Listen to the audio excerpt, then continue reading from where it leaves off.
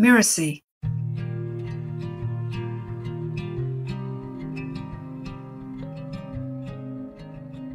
Long ago, in ancient India, a 10-headed monster called Ravana the Rakshasa kidnapped a king's beloved wife.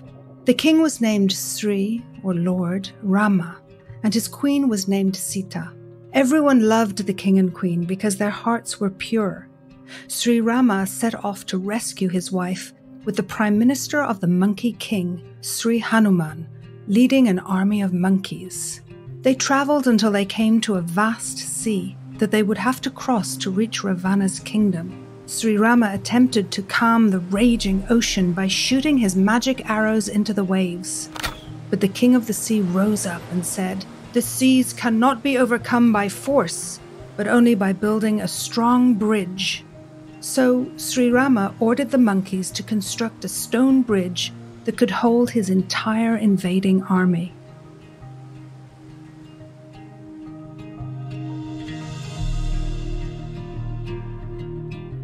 Hi, I'm Lisa Bloom, the story coach, and you're listening to Once Upon a Business.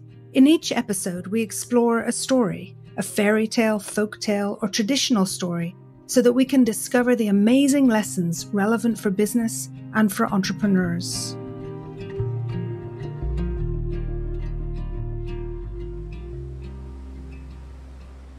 To build a bridge, monkey after monkey set to work carrying huge stones and enormous boulders to the seaside.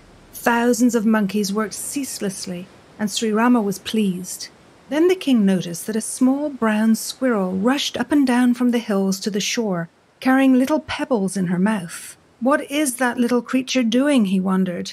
The monkeys also saw the squirrel and grew angry. "Get out of our way," they screeched. "You are too small. You are not needed."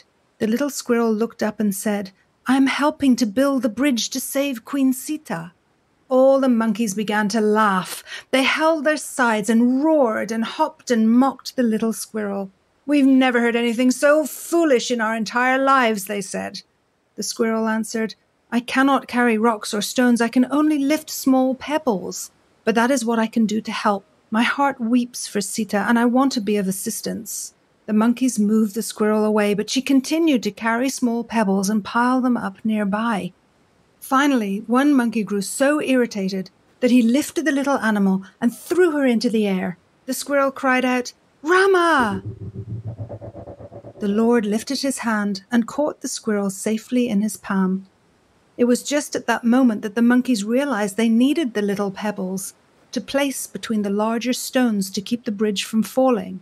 Lord Rama said to them, "Monkeys, never despise the weak or the deeds of those who are not as strong as you. Each serves according to his strength and capacities, and each is needed to make this bridge." With 3 fingers, Sri Rama drew 3 lines down the squirrel's back. What truly matters is not the strength one has, but how great one's love and devotion is. From that day forth, squirrels in that region have had 3 pale stripes on their rich brown furry backs, marks of the great Sri Rama, and that is how the strongest bridge across the sea was built.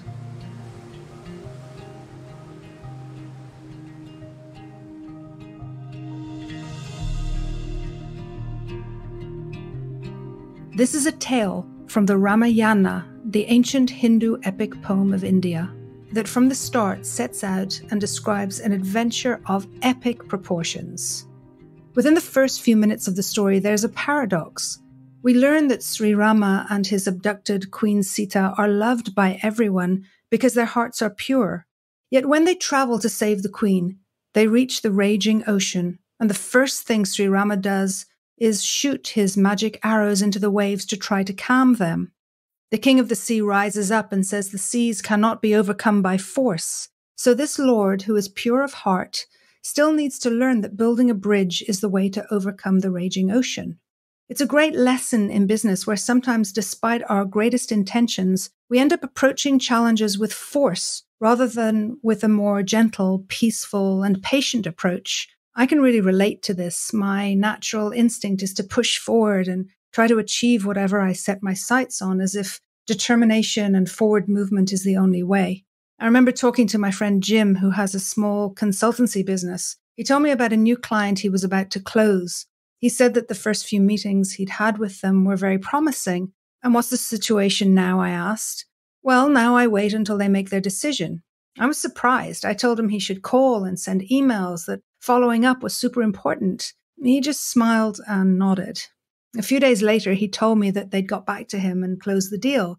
Ah, and that's because you followed up, right? But he said no. He said I waited, and when they were ready, they contacted me. I've learned that when we're patient and calm, when we allow things to happen in good time, our goals are much more frequently met. I love the character of the squirrel. She is steadfast and determined and sees the big vision of her role. It reminds me of the famous story of the janitor in NASA. It's told that during a visit to the NASA Space Center in 1962, President Kennedy noticed a janitor carrying a broom. He interrupted his tour, walked over to the man and said, "Hi, I'm Jack Kennedy. What are you doing?" And the janitor responded, "I'm helping put a man on the moon, Mr. President." The squirrel says, "I'm helping to build the bridge to save Queen Sita." She doesn't say, "I'm moving pebbles from here to there." In business, we need to own the largeness of our vision, to really step into what we are creating and not forget the big picture. If we get caught in the minutiae, in the day-to-day grind, we can forget the whole reason we're doing what we do. We can lose sight of the vision. And then the work becomes tedious and we can lose our way. The monkeys, though, don't see the squirrel this way. They see her as a nuisance, as something foolish, and they mock her. But the squirrel stands up for herself. She says that she is doing what she can do to help because her heart weeps for Sita. This is beautiful. It's such an important lesson for us in business. We must never lose sight of the heart of what we do. We shouldn't listen to the naysayers, to those who will mock our efforts and not share our vision. And there are plenty of them. I've met so many entrepreneurs who are desperately lonely in their business because so few people can see what they see and don't support or believe in them. And one of the monkeys grew so irritated with the squirrel that he threw her into the air, and the squirrel cried out, "Rama!" and the Lord lifted his hand and caught her. I love this moment because the squirrel had faith that she would be saved, and she was. It's a reminder for us to have faith, that if we serve in love and with a pure heart, we will be cared for when we need it. There are many times in business when we need to take a leap of faith, and this is a guide as to how to go about it. It's not difficult to make the mistake that the monkeys make.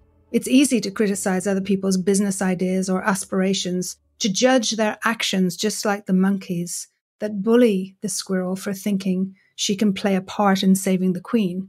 But who are we to judge or assume that we know better? It's interesting that Sri Rama didn't punish the monkeys for mocking the squirrel and not recognizing her contribution. Instead, Sri Rama chose to coach the monkeys, believing that they can change.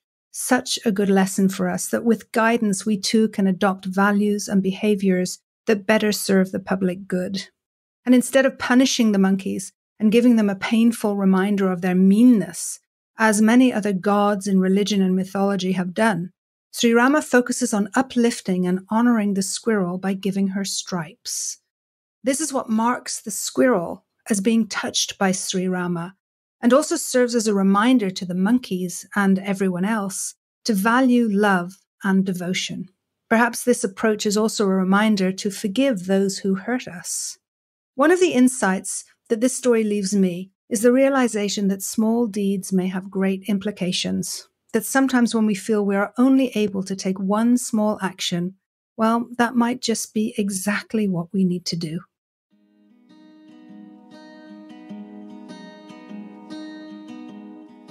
I'm Lisa Bloom, and you've been listening to Once Upon a Business. You can find out more about me at story-coach.com. That's story-coach.com. Once Upon a Business is part of the Mirasee FM podcast network, which also includes such shows as Making It and Soul Savvy Business. This episode of Once Upon a Business was produced by Cynthia Lamb. Mishi Lance and Jeff Govertson assembled the episode. Danny Inney is our executive producer. Post-production was by Post Office Sound. To catch the episodes that are coming up on Once Upon a Business, please follow us on Spotify, Apple Podcasts, or wherever you're listening right now. And if you like the show, please leave us a starred review. It really does help us out. Thank you. We'll see you next time.